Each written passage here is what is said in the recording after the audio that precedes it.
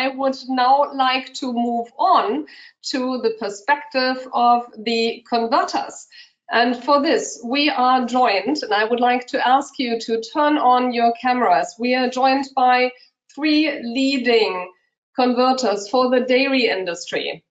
We have here with us, and maybe you can wave or nod so that people see you. I start with ladies first. Anabela Ferreira, co-owner and executive board member, Intraplás. Iain Sturges, chief procurement officer at COEXPAN. And Tobias Strasser, managing director at Greiner Packaging. Great. Thank you for joining us here. Now, we know however much we do tests, challenge tests, and our studies, I guess the real test that recycled polystyrene has to pass is really what you, the converters, make of our recyclate, and also what it holds then for the brand owner at the end of the day.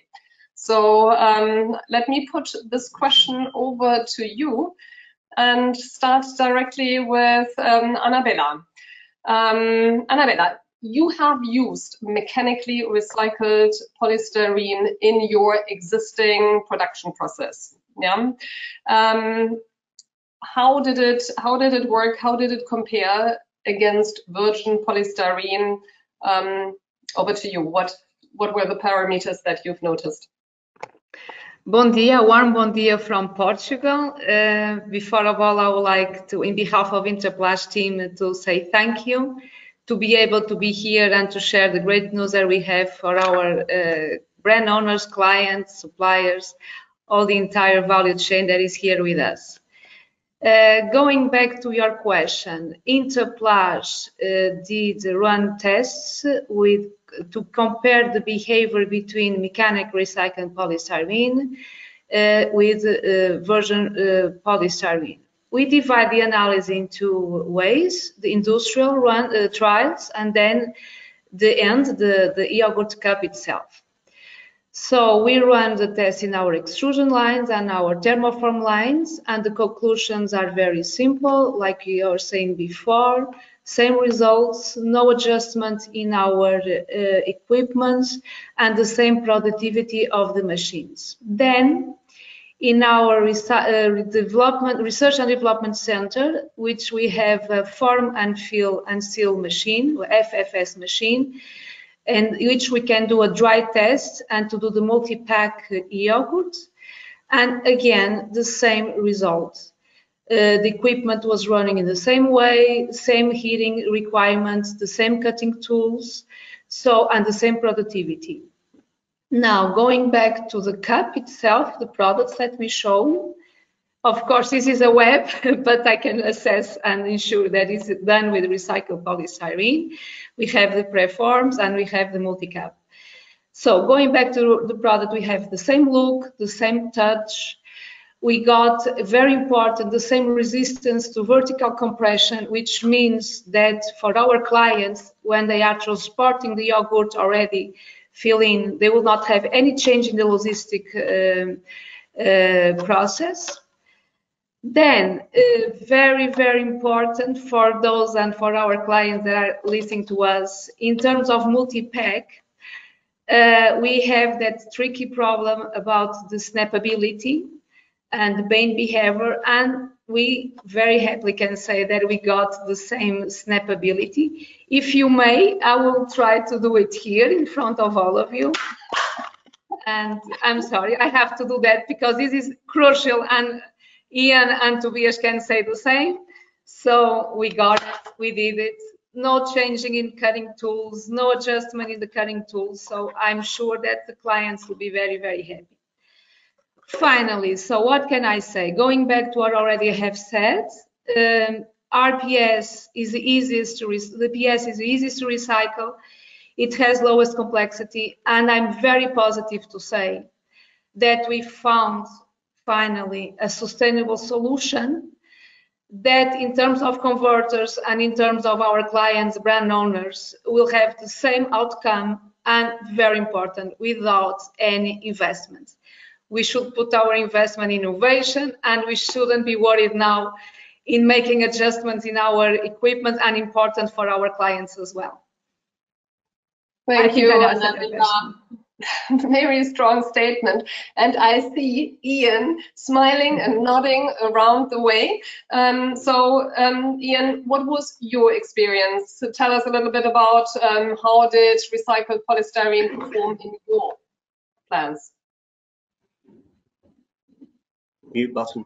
So I think everything that Anabela said is very good and extremely exciting. And from a business point of view, the best thing that we can have are options. The more options, the better, as far as we're concerned. And not only does the industry now have a very strong polymer as an option, a viable option moving forwards, within polystyrene, we have 3 technologies, which is absolutely unparalleled.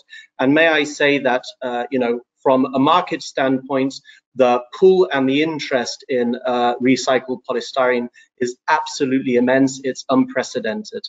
And, what I'm here to say is that I think that we have actually a new benchmark polymer for the industry. And, let's look at the facts and let me run them through you. We here in our Intertech Center in COEXPAN, we've tested all 3 technologies, okay, all 3 technologies. And can I say it's identical to virgin? I would say it's better than virgin, because virgin cannot compete with one single characteristic that RPS has, and that's the R. Everyone wants the sustainable, the recycling element within their production, within their packaging. And recycled polystyrene delivers that in a truly outstanding, unparalleled way. So for us, it's a really, it's a new benchmark for the industry. Let me take you through 4 key critical areas. Quality, we've heard a lot about quality. Quality, there is no mechanical loss. So it's infinitely recyclable, and this high quality means that we actually use less. So if use less material is important to your business, recycled polystyrene is the top option for your business. In terms of productivity, it has unparalleled productivity, mainly driven through this high standard of quality. But in terms of productivity, we can say that it's probably between 20 and up to 30% higher productivity than any alternative that we've managed, okay? In terms of energy consumption, we've heard a little bit about our colleagues talking about energy consumption, between 30 to 50% less than any available alternative. So if CO2 emissions, CO2 footprints is important to your business, this has now become the new benchmark, the new leader as an option for your packaging.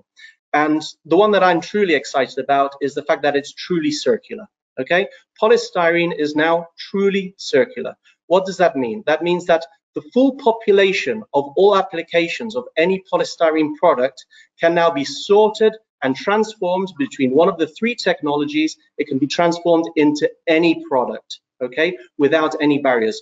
We know that the bottle-to-bottle system is a circular system, but the bottle-to-yogurt pod system is not a circular system. You'll be taking material from a circular economy and you'll be putting it into a non-circular economy.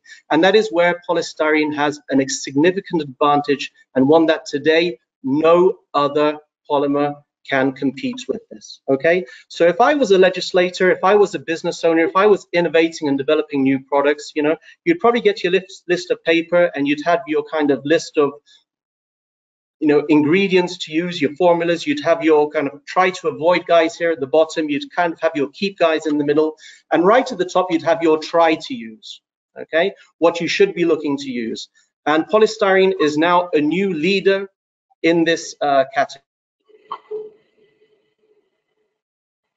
Excellent, Iain. I see your camera is right now frozen. You have made a very strong statement, and as a Chief Procurement Officer, you have basically brought us into polystyrene, recycled polystyrene. But now let's take the perspective a little bit further. Tobias, you've also been using recycled polystyrene in your plants and are in conversations with retailers on the Swiss market, on the Swiss market with Migros. Tell us a little bit about your experience, please. Yeah, thank you, Chrissy, and thank you that we, as a Greiner Packaging, can be participant of this great event. And let me confirm what Anabela and Iain just said. We have really, with this recycled polystyrene, very nice drop-in solution for the market. We made along the supply chain the same positive experience within the Greiner Packaging as also with one of our famous customers. So that means the filling process at ELSA, a member of the micro industry in Switzerland. So we made some tests together with them along the supply chain, and we went smoothly without any changings of parameters with the polystyrene cups, has passed all the tests along the value chain, such as the sensoric taste, or the shelf life, or logistic tests. So that was really amazing for us, that not even in Greiner Packaging, also at our customer and the supply chain, we have really great results with this drop-in solution with this recycled polystyrene. And the good news are that the retailers and brand owners can use still the advantage of the polystyrene along the supply chain until the customer or the consumer such like the separation ability, as Anabela already shown, but I have to do it the same way. And that's a big advantage of polystyrene, but with a lot of other advantages, we have really no changings along the supply chain. Excellent. I love to hear that sound. Let me just, Chrissy, we are reinforcing this snappability because it's crucial.